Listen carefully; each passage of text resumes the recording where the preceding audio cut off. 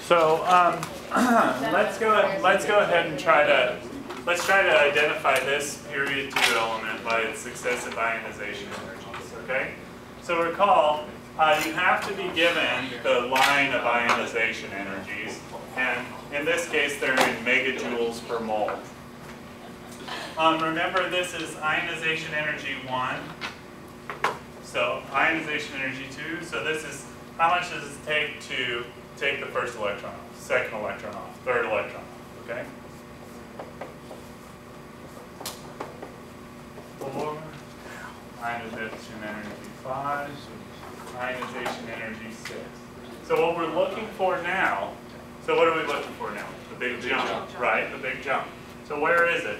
There? No. That one? No. That one? No. Yes, much bigger, yes. So it's really obvious. In fact, if you look at the chart, you could, I guess nothing in chemistry is really obvious. I shouldn't say that's probably not the best way to say it, but hopefully it'll stand out to you, I guess, is the best way to say it. So then you just put your line there. So look for the big jump, put your line, and then say, well, we're looking for a period 2 element. So this is x plus, x2 plus, x3 plus, x4 plus.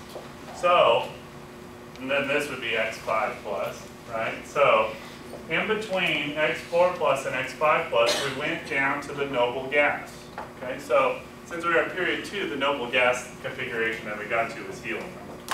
Not that that matters too much, but and then we identified, well, what element must it have been? So helium plus 1, 2, 3, 4 electrons, right? So helium, 1, 2, 3, 4. This thing must be carbon. Okay, is everybody okay with that? So the element is carbon. Does that answer your question? Yeah. Okay, wonderful. So again, I think that the main concerns were, are we going to get some numbers on the exam? Yeah, you have to have the numbers on the exam in order to do this. You won't have this whole chart because, you know, it'll give you all of this other information too, but you will have all of these numbers, successive ionization energies. You're going to have to know what they mean, know that you're going to look for the big jump, and so on and so forth. Okay? So what exactly determines what element is? It's wherever the big jump is, that's where the noble gas is. Okay? And so you just count from that how many electrons you took away. Okay, so helium, right? Plus 1, 2, 3, 4 is carbon. And you use the noble gas for 4 period? Yeah, because you're taking away electrons, right? So that's going to the left, right? So if it was period 3, we'd use neon. Yeah, you would want to get to neon eventually, yeah. And in fact, I've recorded a couple of those for you, okay? And in fact, I think that they might even be the problems that are on, you know, so.